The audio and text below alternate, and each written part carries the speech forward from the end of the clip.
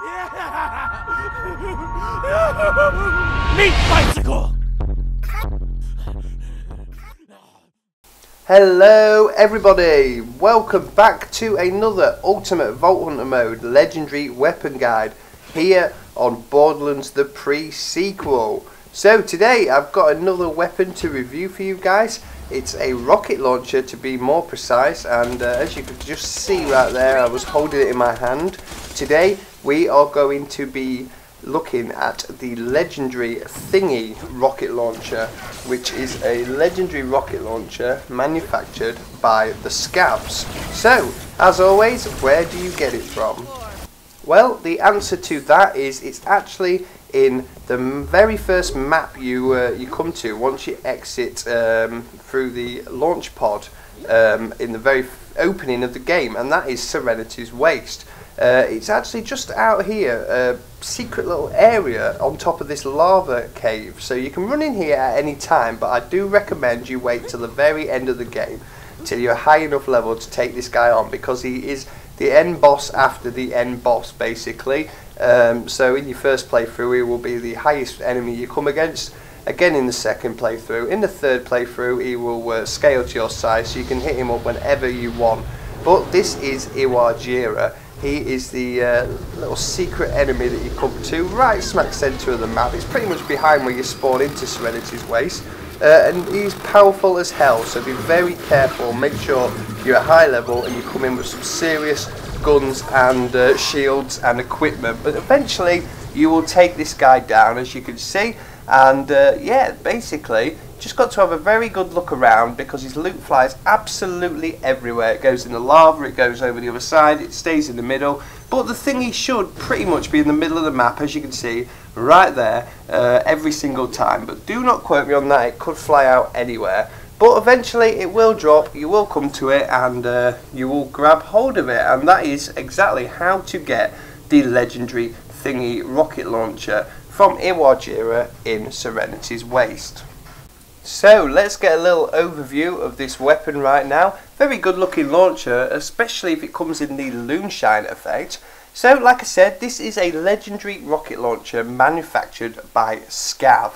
It will always come in the corrosive variant as well. It is obtained from any random loot source, as well as dropping from Iwajira. You can get it from the grinder and the vending machines. The red text on it says, "Somebody ain't what they appear to be." It is always corrosive, and on impact, rockets fired out will split into 3 small grenades that seek out enemies and explode on contact or after a set amount of time. It comes in a variety of different prefixes. The heaped thingy will give you increased damage. The deep pocket thingy is more magazine size. Zeroed in thingy is a more accurate rocket launcher. The clever thingy will give you a substantial amount of reload speed. The quick change thingy is weapon swap speed increase. Revved up is rocket speed, and the quick smart thingy will give you increased fire rate. Also, a bit of trivia on this weapon: the name and flavour text of this item are a reference to the 1982 film The Thing. So there you go, bit of a tribute to The Thing right there. As you can see, it consumes 3 ammo per shot, and because it's always corrosive, it was highly effective against armour. So those little robots that you run into now and again in Lunar Launching Station and Hyperion Hub of Heroism, fire one of these at them and they will soon go down. So very handy to have something that is actually good against enemies that can be corroded.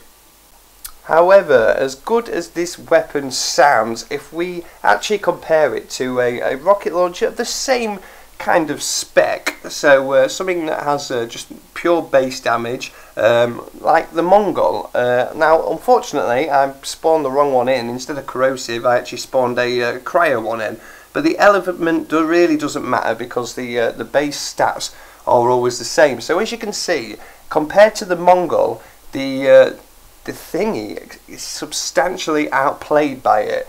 The damage on the Mongol is a hell of a lot more. It's also more accurate, fires a lot faster, and reloads quicker as well. The only good thing about the thingy over the Mongol is it has a magazine size of 10.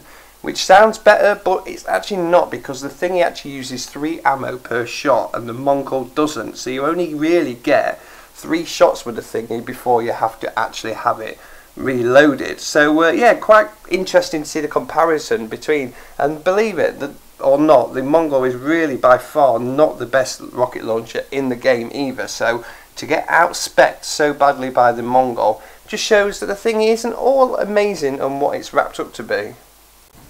So, what do I think of the thingy? Well, I really don't use this thing too much at all. I do think it is a very good launcher to have hold of, but this thing would definitely have been suited to Borderlands 2 more than the pre-sequel, because in Borderlands 2 you have a hell of a lot of loader bots flying around, and this thing would just absolutely rip through loaders. It still holds its own against normal enemies pretty well, but like I said, if you're not in an area where there's any big robots, then you're not going to really do too much effective. Now this area here does have big robots there, but there's only 1 or 2 of them, and you can take them down quite easily with your normal weapons. And the thing that I found more than anything with this weapon is you just start firing on a load of people, and you'll see any second now we're running towards it. Oh, finally, big robot comes out, we'll be able to corrode him. So we shoot him once, and there you go, we're out of ammo, so I actually have to run back, get some more ammo, and come all the way back and do it all again. So yeah, it's pretty annoying really, but there is an easy way to combat that really. As long as you can wear a sham shield and get hold of a Logan's gun. That trick from Borderlands 2 still works, where you shoot the Logan's gun at your feet and it will replenish your rocket ammo. So you can do that and have unlimited ammo. But again, with the magazine size being small and not being able to carry too much rocket ammo, you'll forever be finding yourself constantly bringing that Logan's gun out to top up on rocket ammo, which is quite annoying. But all in all, not a bad weapon really, not a bad rocket launcher at all. Very outplayed by all the other rocket launchers in this game, but if you happen to have one on you and you find yourself coming up against a particularly hard robot enemy or metal enemy, some kind of thing like that, then definitely pull this thing out and have a few shots of it. Anyway guys, that is another Ultimate Vault Hunter Mode Legendary Weapon Guide. That is the Thingy rocket launcher. Thank you for watching, and I'll see you guys in the next one.